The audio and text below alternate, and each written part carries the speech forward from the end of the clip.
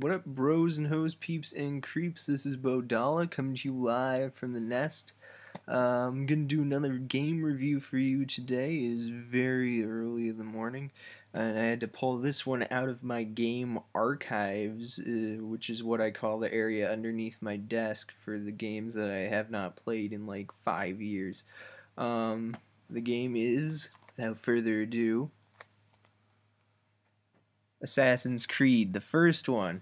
Now, as soon as the second one came out, they fixed like almost everything that I remember having problems with in the first one. But let's talk about the first one. Okay, so a little context. I remember that this is where my first like video game research sort of thing started happening, and I saw this game and it looked like an RPG. Based on parkouring and disguising yourself as a monk and killing people. And that was about all the trailer told you. Which was cool, but that's not really what it is. You're not really a monk. You're just you kind of blend in with monks, and they just accept the fact that you're there because, you know, monks take a vow of silence, so who the hell is going to say, hey, who's this guy? So anyways, you can disguise yourself with monks. You can hide in bales of hay. You take leaps of faith, which would kill any normal person, but our friend Altair on the cover here, he can. I guess he's an exception. So essentially, what happens is every assassin who's a member of the order has to cut off part of their ring finger and replace it with a blade. So that's their hidden blade. They can always have that. Even if their swords and everything are taken away, they can always make an assassination because they have a blade attached to their skeleton that goes through their ring finger, which is really cool. It comes through like the wrist, but it's so that you can, but it's really cool. The idea is that you're essentially an order of people who can do anything without being seen or known, and that's all good and everything. Let me talk about the gameplay elements. So there are these poor people, right? And this is the first one, so you don't have money. Or anything you can throw, really, except knives. You can still kill people, which is fantastic, which they fixed in the third one, the third Assassin's Creed 3, rather, where you can't kill people anymore, which I was mad.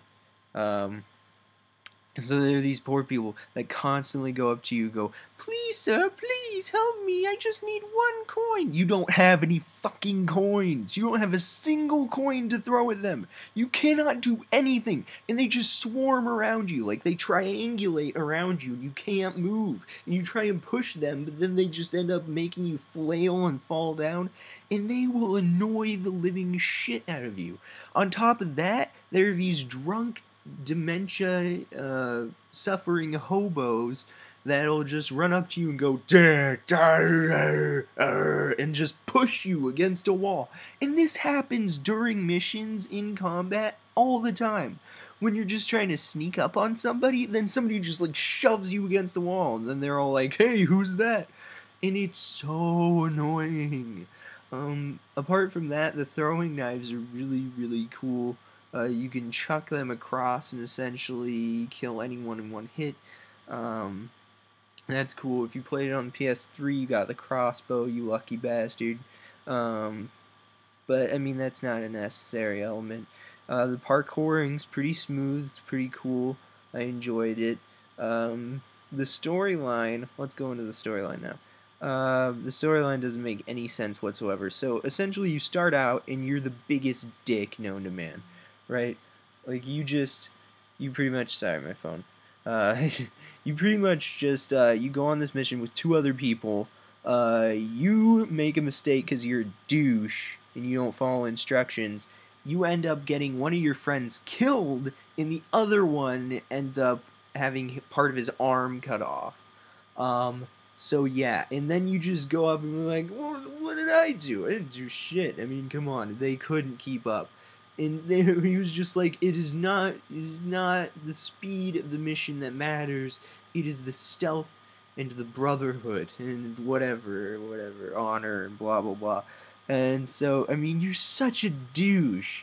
And it's so, like, you're even talking to the guy who lost his arm, who's now a guild master, in one of the guilds in one of the cities that you travel to. And you talk to him, and he's just like, yeah, I lost my arm. And he's just like, oh, whatever, big deal. You know, I lost my title. You fucking asshole! You lost an arm!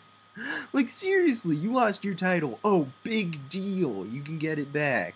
He can't get an arm back. He's gonna be permanently without an arm. And then later he says, "What? Look, I'm sorry." And then the guy's like, "Ah, it's fine." Like he's just a complete pushover by then. And so you gradually become non-dickish. And then in the end, you're such a badass, and you're killing people, and you keep talking to them, which is the general idea. When you're killing people, there's always a cutscene.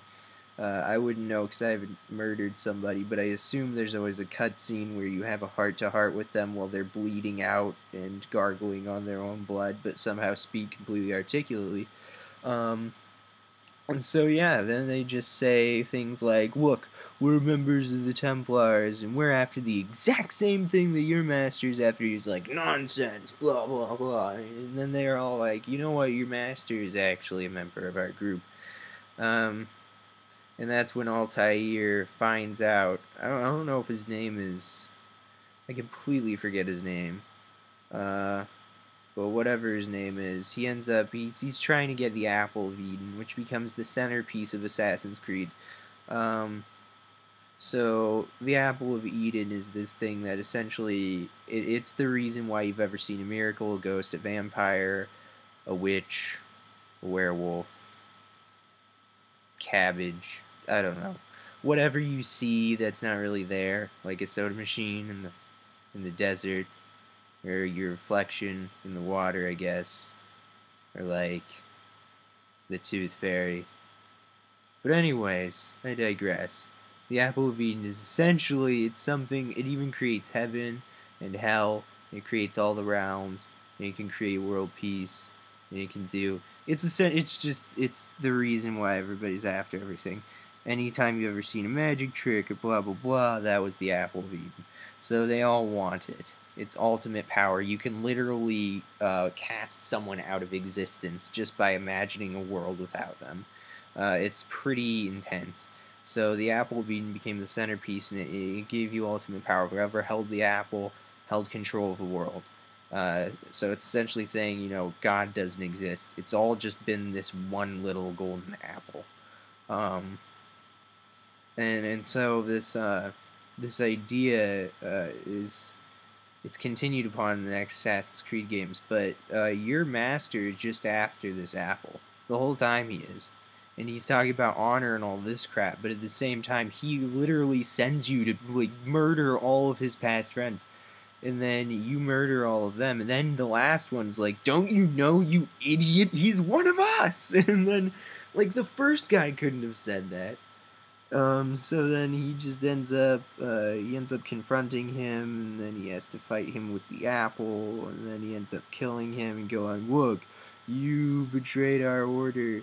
Um, and you learn later that you bring his dead body out and set him on fire, and everybody's mad at you. You're not supposed to set him on fire. Uh, but yeah, that's pretty much it. Um, the assassinations are fun, but there's not really much else you do. Assassin's Creed 2, which I will review, so you look forward to that, was way better. Way better. And Brotherhood was even better than that. Revelation's kind of because you're an old guy. And the third one's just completely new, and I don't know what to think of it. And I have no idea what I'm going to think of Black Flag, but that was Assassin's Creed, the first one, where you only have one hidden blade, a sword, a dagger, and that's it. So, I mean, it's pretty cool. If you haven't played it, you're not missing out if you've played the other games. But the story of Altair is kind of cool, I guess. But that's pretty much it. I mean, there's not much else to really say. There was no multiplayer when this came out. Um, but yeah, this was the start of a humongous franchise that is still kind of like earth-shattering to this day. Um, that's a really big exaggeration. But anyways, yeah, Assassin's Creed. It's fun, and that's essentially my analysis. Out of let's see, I'll try and rate on a scale of 1 to 1,000. 15 being amazing, -5 being just absolutely incredible, Roman numeral 4 being just dreadful. I think I would give it 5/7. 5/7. So, hope you enjoyed. Like and favorite, subscribe if you did. I will see you next time. This is Bodala signing out.